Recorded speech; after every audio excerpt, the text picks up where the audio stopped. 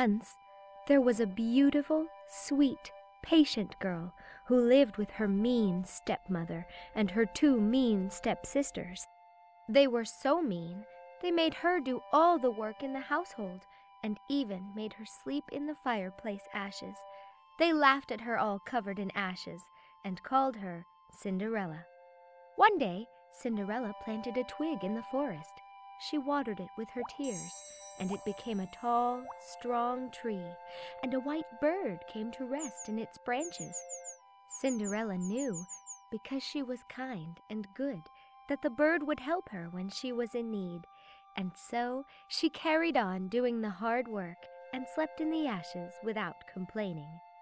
It just so happened that the prince was having a grand ball, and he invited all of the eligible women in the kingdom to join him in hopes of finding his bride.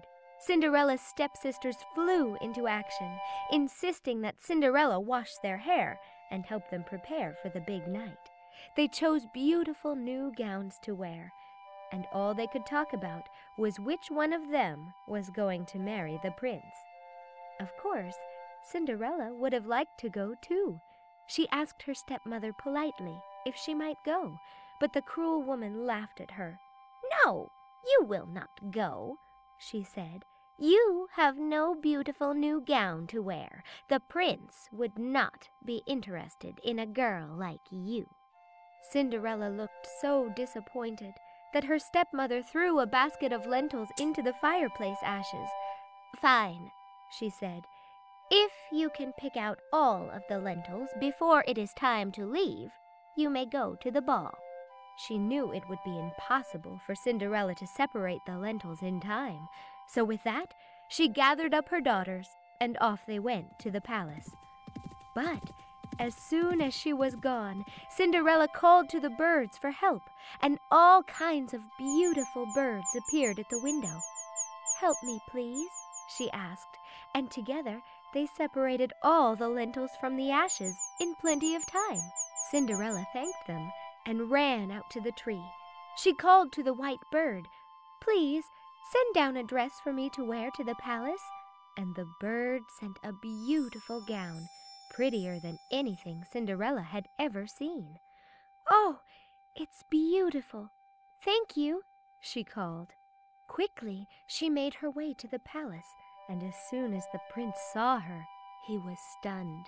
He danced with her all night, which made all of the other maidens in the kingdom jealous. But as the night ended, she disappeared, without even telling the prince her name.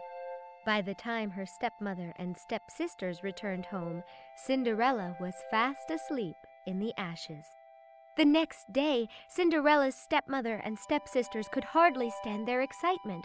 The prince was throwing a second ball. Once again, they made Cinderella wash their hair, and they put on even prettier gowns than they had the night before. Once again, Cinderella politely asked her stepmother if she could go, but the woman laughed at her. "Of course not," she said. But then, at Cinderella's disappointment, she threw a basket of grain into the fireplace ashes. "Very well," she said. "If you can pick out all of the grain before it is time to leave, you may go to the ball." And with that, she gathered up her daughters, and off they went to the palace. Once again, Cinderella called to the birds, and once again, they picked all the grain out of the ashes in plenty of time. After thanking them, Cinderella returned to the tree, and once more she said to the bird, "Please, send down a dress for me to wear to the palace." The bird sent a gown even prettier than the last, and Cinderella thanked the bird and quickly made her way to the palace. Once again, the prince was overjoyed to see her, and he hardly paid attention to any other girl all night long. But as the evening was ending, she disappeared and was home asleep in the ashes before anyone else returned. The third day was just like the others. Once again, the prince promised to throw a ball, and once again her stepsisters kept Cinderella busy all day with their preparations. Cinderella did not even have time to ask if she could go to the ball. By the time her stepmother and stepsisters headed off to the palace, Cinderella ran directly to the tree and called to the bird once more, "Please," she called, "send a dress for me to wear to the palace tonight."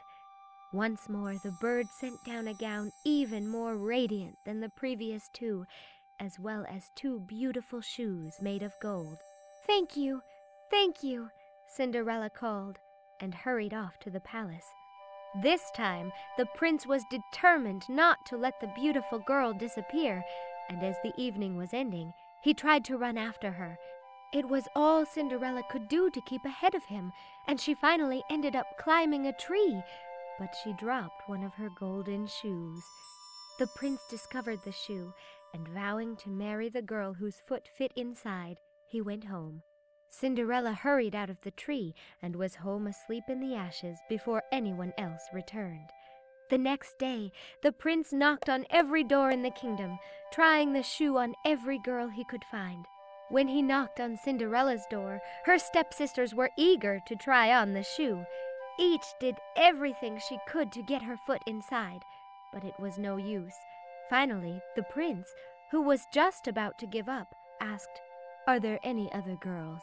"No," said Cinderella's stepmother bitterly. "There's just my stepdaughter, but she sleeps in the ashes. She is not the girl you are looking for." The hopeful prince insisted, and when Cinderella tried on the shoe, it fit perfectly. And I think you know the rest of the story.